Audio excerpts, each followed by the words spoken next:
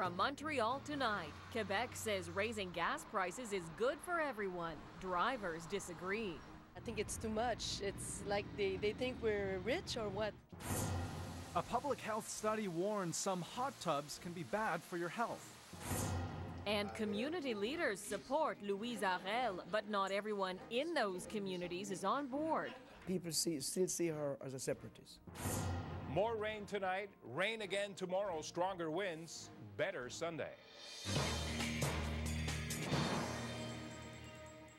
Good evening, I'm Jennifer Hall. And I'm Andrew Chang. Our top story at this hour, could we be facing a big spike in gas prices? The Environment Minister is looking at boosting the province's gas tax by 9 cents. It's supposed to help the environment, but many drivers think the province just wants to help themselves to their money.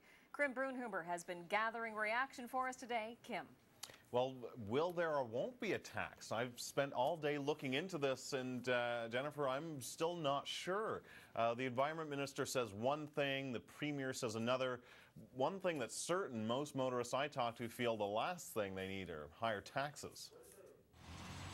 They already feel drained and siphoned at the pumps. Now they're dealing with the news of a possible new gas tax. I guess like everybody else, I think it's too much. It's like they think we're rich or what? Putting tax there, for me, it's another thing for the poor people. To fight greenhouse gases, Quebec's Environment Minister is proposing a new carbon tax, but still hasn't decided how much. It could be aimed at reducing emissions by up to 20% from 1990 levels, and that would have a direct effect at the pumps. The gas tax could climb from 4 to 13 cents. The idea here, says the Environment Minister, is to discourage hydrocarbon use without threatening the economy. But that's exactly what many Quebecers fear, especially those for whom cars are their business. The business going down for sure. Yeah, for sure. Oh, no, no good. But it is good, insist environmentalists. Quebec is one of the few jurisdictions in the world that may actually meet Kyoto targets. Activists say it'll cost us all more in the long run if the government doesn't set high reduction targets. Even the most ambitious one that they're putting forward are a bit shy of what the international scientific community are telling us we need to do to avoid dangerous climate change. So it is ambitious, but we would argue that we need to do even more than that. The minister says most of the money raised through the new tax would go back to Quebecers indirectly, through investments in things like public transport. Skeptics feel Quebecers are overtaxed already and are asking, when is it going to stop? Now, you heard the Environment Minister trying to sell this carbon tax, but late this afternoon, the Premier, who's in California, said, well, according to Canadian press anyway, that there won't be any new taxes to protect the environment.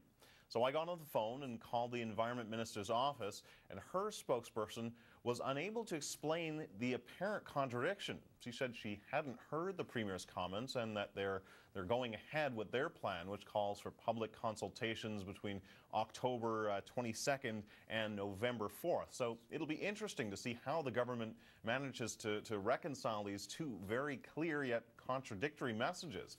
So we're looking at a carbon tax on one hand and no new environmental taxes from the Premier. Andrew? Wow, lots of questions on that one. Thank you. That's CBC's Kim Brunhuber with a live update for us tonight. Well, a 9-month-old baby was found dead, and Montreal police want to know why. The baby's mother called 911 after she found her son's lifeless body this morning in their home in Rivière-des-Prairies. The infant was pronounced dead on the scene. The mother is in hospital, suffering from shock. Now, Montreal police are treating the death as suspicious because of the boy's age and because the cause of death is unknown. But they say there are no obvious signs of violence. So if you spend some time at the spa or in a hotel in this province, you'd think a dip in the hot tub would be a great way to relax. Well, health officials say there could be a problem. An alarming number of hot tubs they examined weren't being well maintained, and they say they were contaminated with bacteria. Christian Falco has been following this story and joins us now live. So Christian explains some of the findings for us. Well, Jennifer, Quebec Public Health examined 95 public hot tubs across Quebec last year. They say a quarter of them had high levels of harmful bacteria in them that may not affect someone that's healthy, but if you have a weakened immune system, you do risk getting very sick. They're supposed to help us unwind and relax. And while they may help us de-stress, they may also be hurting our health. La présence de 3 bactéries We found a high level of 3 types of harmful bacteria in many of the hot tubs, he says. Out of 95 hot tubs tested, 22% had Legionella bacteria, 41% had aeruginosa, even E. coli was found in some tubs. Il y a principalement la bactérie Legionella. Legionella can cause respiratory problems if you have a weak immune system. There is no law in Quebec obliging owners to monitor public hot tubs, so your health depends on owners to keep their equipment clean and safe. Experts say the best way to make sure there's no harmful bacteria in the hot tubs is to have a computerized system that monitors the amount of disinfectant in the water. Only 4 of the 95 hot tubs in the study were equipped with this system, similar to the one used at Scandinave-les-Bains. So over here, there's a process of continuous monitoring of the water quality by a computer that will monitor pH, temperature, and chlorine level. It needs to be monitored continuously to make the proper adjustment because we don't want people to get sick in water. The study wasn't a big surprise to many Montrealers. When you look at some of the pools also that have bad ratings, I guess it's something similar, right? I went recently and that's the first thing that came to my mind. But then you say, okay, well, let's hope the person that has this place is cleaning it. Quebec Public Health recommends that all hot tubs be emptied and cleaned once a week and that the level of chlorine be monitored every single day to ensure that there is enough to kill all of the bacteria. Now, they do say that the bacteria won't hurt someone that is healthy, but if you do have a weak immune system, they say stay away from all public hot tubs. Andrew? Something to watch for. Jennifer, sorry. Yes, okay. Thank you, Kristen Falco with a live report tonight. Well, it is time for a check on the forecast with Frank Cavallaro. So, Frank, heading out tonight, should I bring the umbrella? You should, especially before midnight, Andrew. We have a system moving in through the Great Lakes, already raining in Belleville, Ontario. Cloudy downtown, temperature 12 degrees, humidity 57%. As I mentioned, raining in Kingston, raining in Belleville, sweeping radar picking up those showers and sometimes some heavy showers as well throughout the island right now. Cloudy skies, 12 for St. Laurent, Côte St. Luc, Westmount as well, 12 in Ile Bizarre, cloudy skies. You could see distant precipitation approaching the West Island, temperatures at about 12 degrees, 11s for St. Eustache, 10 in Mirabel, 11 in Boisbriand and cloudy skies, 11 for St. Leonard, Boucherville and Varennes, South Shore temperatures, 12 for St. Constant, Chateauguay, and 11 degrees, cloudy skies in Brossard. Your exclusive 8 to 8. Mostly cloudy. The showers should begin between 10 and midnight, continue in the overnight hours. The winds will pick up 25 to 35 kilometers per hour, especially around 5, 6 a.m. Showers to start your Saturday. These showers will begin to taper off gradually by tomorrow afternoon. We may even see a little bit of sun. It'll be milder. All the details for your weekend coming up in a few minutes. All right. Thanks a lot, Frank. After getting a lot of bad press in the English community, today Louise Arel is getting some strong support. Prominent Black community leader Dan Phillips said Arel would be the best person to serve visible minorities in Montreal. But not everyone agrees. Others in the Black community say her record isn't as rosy as Dan Phillips might think. Amanda Margison reports. A warm welcome today from an unexpected supporter. The head of the province's Black coalition is giving his vote to Louise Arel, and he wants others to do the same. I don't know someone who have advocated justice for the less fortunate than Louise Arel. He talked about how she fought so the Villanueva family would have their legal fees paid in the upcoming inquest, plus the work she did on implementing a moratorium on tasers. His words clearly took the mayoral candidate by surprise. I'm very, very emotional this morning, and thanks a lot. Because you know that in some newspapers, they depicted me as a witch. But with help from this group and an English website entitled Friends of Louise Arel, the politician says she's finally looking like a good person. But Montrealers will have the final say, and not everyone in the city's Black community wants to be aligned with her. People still see her as a separatist. And people still remember that she was part of the people who engineered this one island, one city movement, correct? So that's still there. And look at the havoc that damn stupidness caused. And the money. Like Alexander, the leader of Montreal's Haitian community, told us by telephone he is, for the first time, not supporting Arel. Kéder Hippolyte says he's still angry she referred to the city as an ethnic enclave.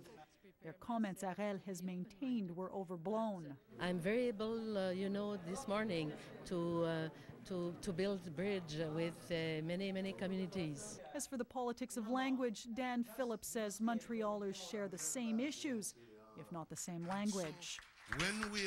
When we are so caught up with, is she speaking enough English or enough French?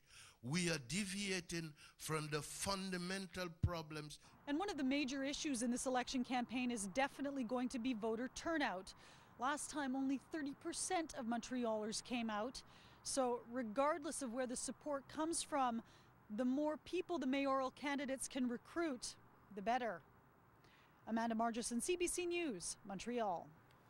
Quebec's municipal elections are less than a month away, and if you're thinking of running, well, you better make sure your papers are in. The deadline for filing nomination papers passed at 4:30 this afternoon. Now, voters get a chance to cast a ballot at advanced polls on the 25th of this month. That's a Sunday, and the official voting day is November the 1st. You can get more information about voting in your city or town by visiting electionsquebec.qc.ca. Coming up, police thought they were responding to a fire, but when they got to this house, they found a little more than they bargained for. Plus, the coroner's inquest into the death of Freddie Villanueva may soon resume now that a new judge has been named to take over. Not as much rain as originally forecast, but you could see it. It's heading our way. When does it start? Details. 7-day forecast next on CBC News, Montreal at 6.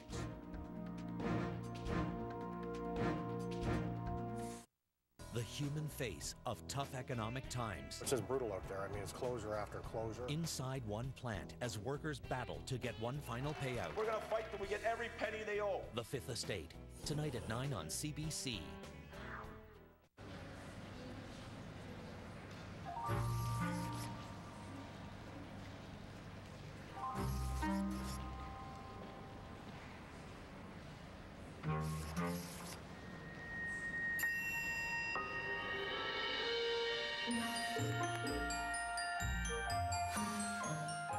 Danino, twice the calcium of most yogurts.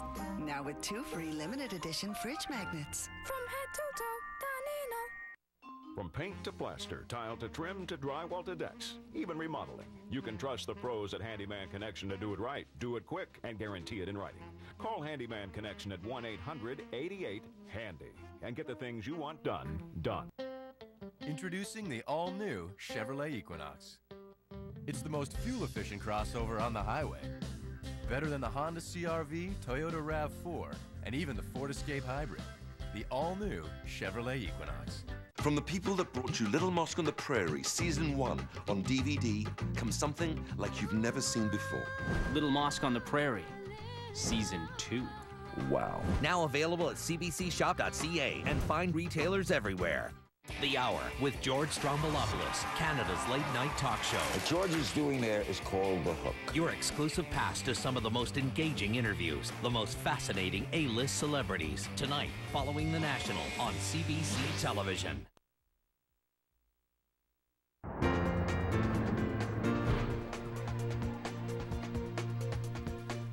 And we're back with our weather specialist, Frank Cavallaro. So, Frank, we are very close to the weekend. What's it looking like? It looks like it's going to be a wet Saturday, Andrew, but not as wet as originally forecast because the system has lost some of its moisture. However, we're going to see some rain right now at 6:13. Clouds over Montreal in through the Ontario border region. Already precipitation approaching Belleville as you move into Kingston. Some showers. 11 in Audubon Park right now. 8s for Saint-Jovite, Saint-Sever. 10 in Mirabel. I want to show you the winds.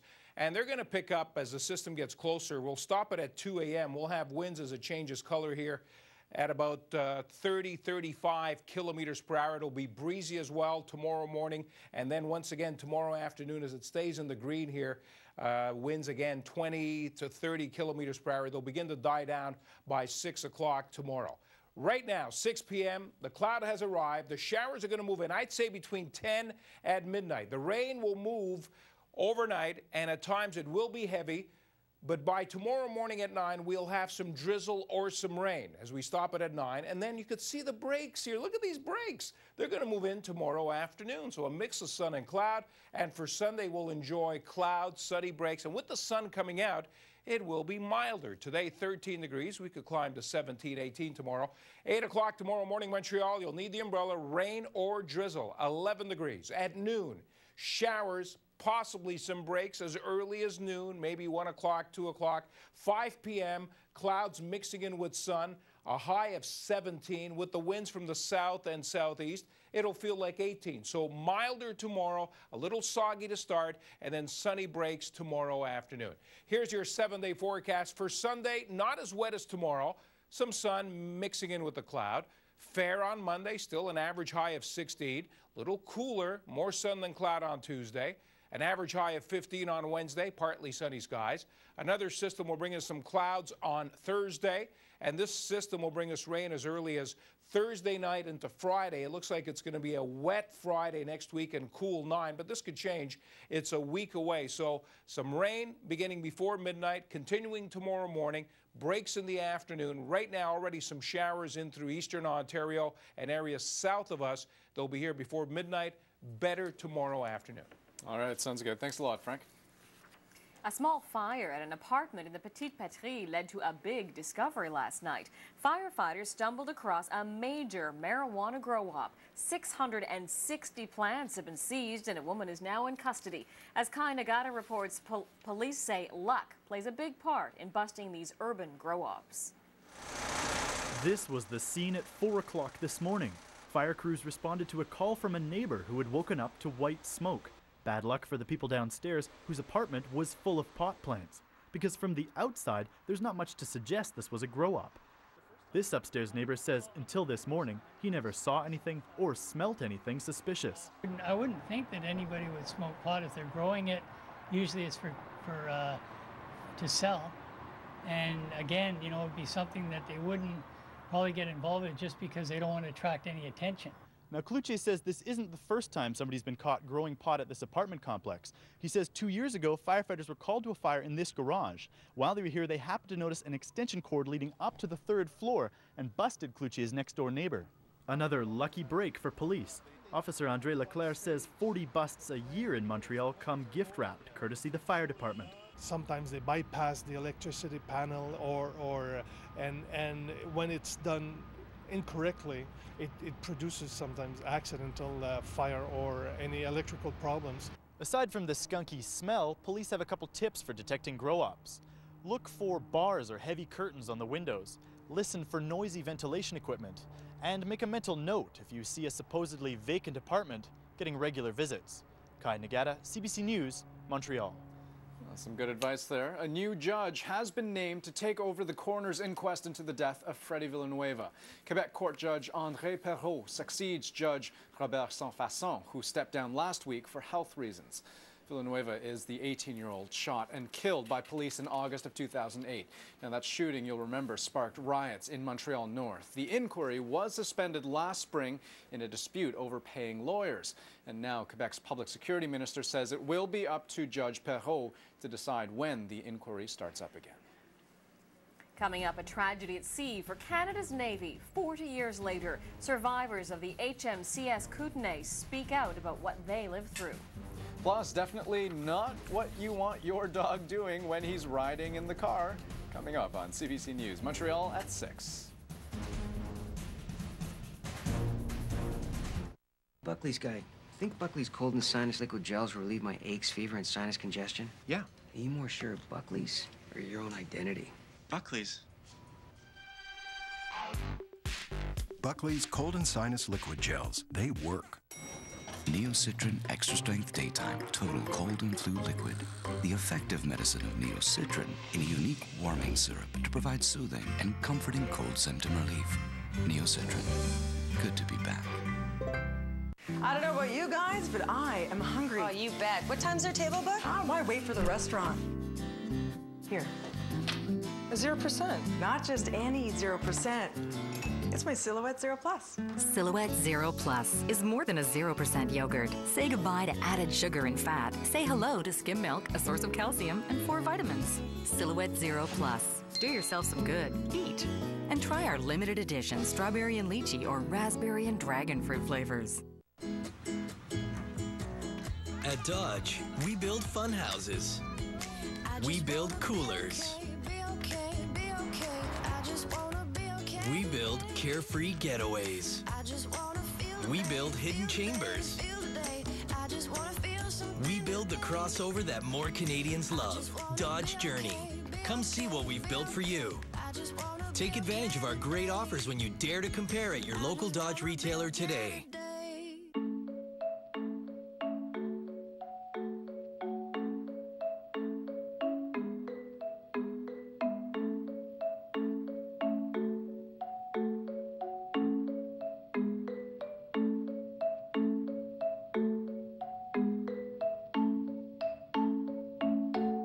Lighting has evolved.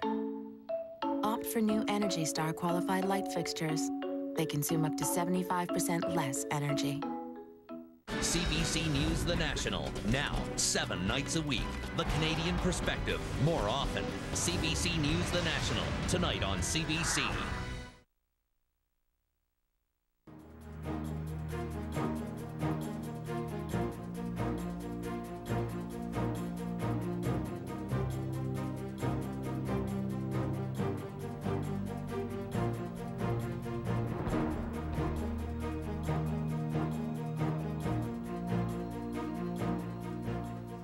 That is a look at the day's closing numbers. You're watching CBC News Montreal at 6.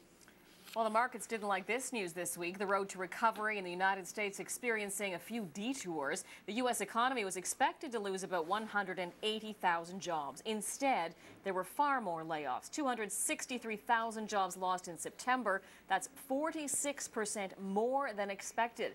That puts the jobless rate at 9.8%, and it's expected to hit 10 before it starts to fall again. Survivors of Canada's worst peacetime naval accident are speaking out. The HMCS Kootenay was a Canadian maritime disaster with forced burials at sea and across the ocean. Now survivors are saying farewell. Adrienne Arsenault was at today's memorial. This meticulously kept cemetery in Surrey, England is filled with Canadians. Every one of these gravestones belongs to Canadians. 4 in particular belong to crew members of the HMCS Kootenay. 9 crew died on that ship 40 years ago this month when there was a fire in the engine room just as the ship was off the coast of Britain. It was the worst peacetime disaster in Canadian naval history, and it happened to a young, inexperienced crew that performed acts of heroism that are still admired in the military today. But the survivors didn't talk much publicly about what happened. All these years later, that's starting to change, and today, for the very first time, some of them have come back to Britain to visit the grave sites of their colleagues. Sunday they'll be in Plymouth to remember those who were buried at sea and also to thank those in Britain who helped with the remarkable rescue. A lot changed because of the Kootenay. It was the last time Canadian Forces members who died overseas were by policy forced to be buried overseas. Since that time, families have been able to bring their dead home.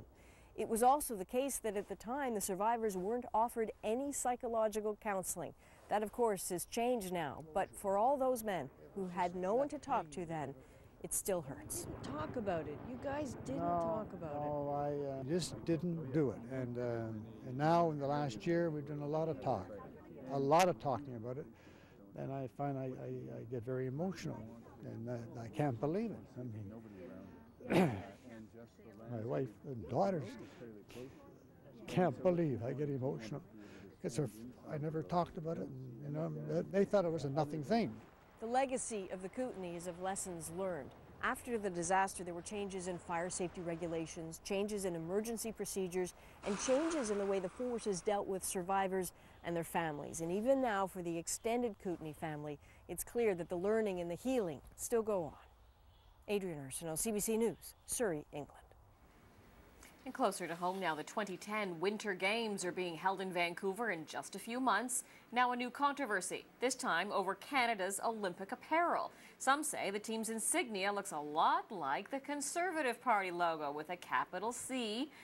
Well, so we'll show you the two of them together. You be the judge. A Liberal critic says the logo should be redesigned, but the Conservative government denies they've had any hand in any perceived similarity between the two logos. Sure looks similar, though. Up next, an eye-popping pet stunt. Call it canine car surfing. He's definitely riding the wave, but don't try this at home with your pet. You're watching CBC News Montreal at 6. Stay tuned. Coming up on CBC Television, find out what the neighbors are up to on Coronation Street. Then buy a valve, spin or solve on Wheel of Fortune. And at 7:30, join me, Alex Trebek, for Jeopardy on CBC Television.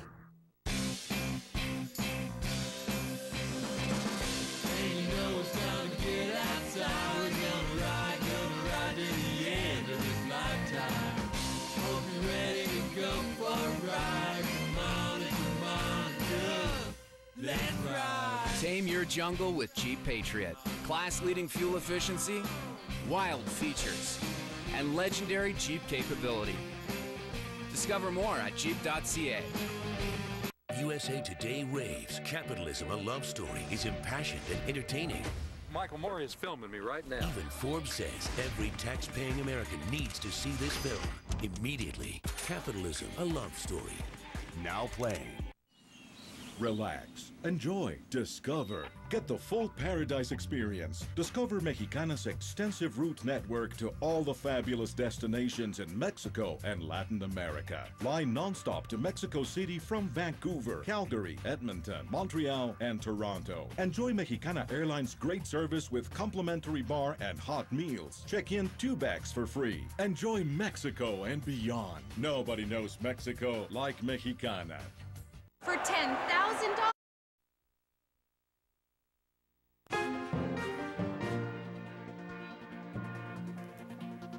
Well, a great homegrown story to tell you about. A Quebec cheese has been named best in the world. Le Cendrillon is a goat cheese, and it's made in Portneuf, right in La Maison Alexis de Portneuf Incorporated, a subsidiary of Saputo Cheese. We do make good cheese here, and it was awarded the top overall prize at this year's World Cheese Awards. So congrats. The awards were handed out last night in the Canary Islands. Now, for this next story, we certainly aren't in the habit of promoting dangerous behavior on our broadcast, but this we just couldn't resist. Check out this daredevil dog. His name is Max, and he likes to get on top of his owner's truck, apparently, and stay there every time they take a ride. Max has to be pretty balanced, carefully taking wind, speed, and other such hazards into account. My instincts tell me I want to put a seatbelt on the guy. Now, police have warned the owner about the dangers of the stunt, but he says as long as Max likes doing it, I guess he'll let him stay up there.